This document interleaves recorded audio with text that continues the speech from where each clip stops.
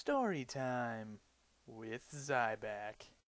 So today I got out of class around 12 and I decided to go over to get something to eat at the mall food court. The college I go to is near a mall, so I frequently go eat the food court because it's convenient. So I go in, I see Dairy Queen, Subway, Sbarro Pizza. I'm in the mood for some pizza, so I head over to Sbarro. And I go over to Sbarro. The first thing the guy tells me is, "Glad to see you're not eating with the fags at Subway." Very first thing he said, not even, "Hello, hi, what can I get you?" It's, "Glad to see you're not eating with the fags at Subway." And I kind of just look at this guy for a good 2 to 3 seconds just with a blank stare, just in total disbelief that he just said that. And this is the best part. He looks at me dead in the eye with like this hatred. He's just like, "I fucking hate Subway."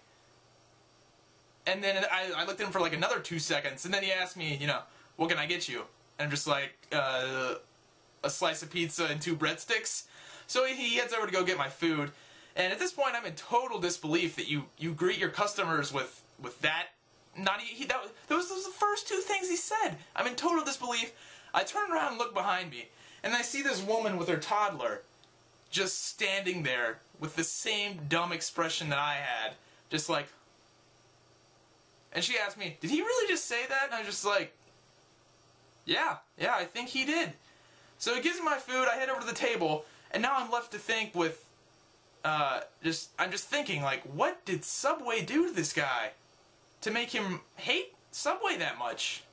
I'm just thinking, dude, lots of things run through my head. Did they shit on a sub? Maybe they pissed in his eyes? I don't even know. But the first thing he said is, "Glad to see you're not eating with the fags at Subway." And, yeah, I don't really know how to process that. I really want to know what Subway did to that guy. Is business really that bad for Sbarro? Is there that much competition to greet your customers with the punchline like that? I don't know. The worst part is, when the guy came back with my food, I looked at his name tag, and he was the manager. He wasn't even just like a disgruntled employee. He's the fucking manager. And, I don't even know what to think. I thought I was like dreaming until that woman behind me asked me if he really just said that.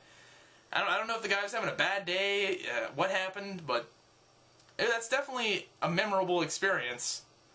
But anyway, I decided I'd share that with you guys, maybe to freak you guys out as much as I got freaked out. But anyway, see you guys later.